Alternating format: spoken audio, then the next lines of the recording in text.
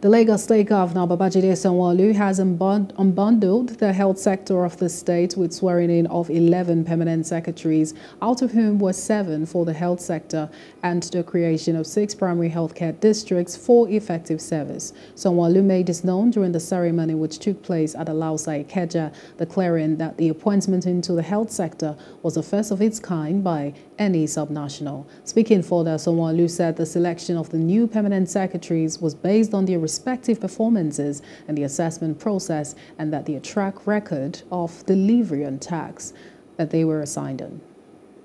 Your appointments to leadership position in the public service is a way of rewarding your exceptional performance and a track record of your consistent contribution to deepening the relevance of public service in the delivery of dividends of democracy and good governance to our people.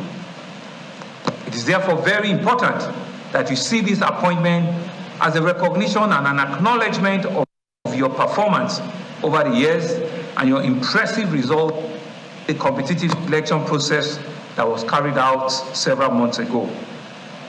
My expectation from you, and indeed the expectation of all of us being Lagosians, is to be at your best at all times, and on top of your new responsibility, that is the appointment that has been entrusted upon you today.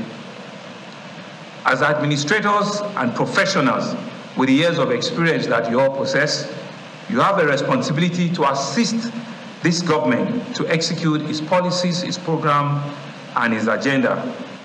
Hello, hope you enjoyed the news. Please do subscribe to our YouTube channel and don't forget to hit the notification button so you get notified about fresh news updates.